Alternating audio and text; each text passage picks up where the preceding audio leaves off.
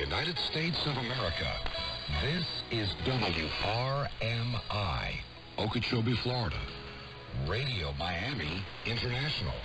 You can find out more about WRMI at our website, WRMI.net. That's WRMI.net.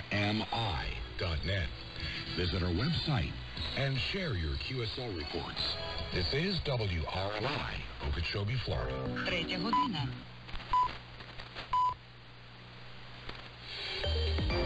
Українське радіо. Триває війна з Росією. Кожен з нас на своєму місці може зробити свій внесок у перемогу. Приєднуйся до громадянського спротиву. Заходь на сайт Центру національного спротиву спротив.mov.gov.ua. Ми перетворимо життя окупантів на пекло. Спротив.mov.gov.ua. Ефір Українського радіо продовжить програма англійською мовою.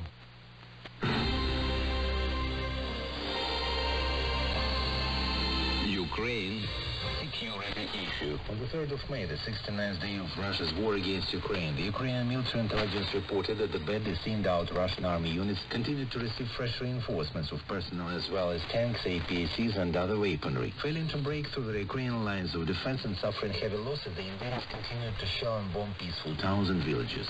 In Odessa, Russian missiles hit an apartment building and a church, killing a 13-year-old boy and badly wounding his 17-year-old sister. Russian troops also shelled a school in the Zaporizhia region. As a result, 2 people were killed and about a dozen houses and other buildings were destroyed. 9 civilians were killed in the Donetsk region, where Russian troops have increased their number and the intensity of strikes on Ukrainian army positions as well as residential areas.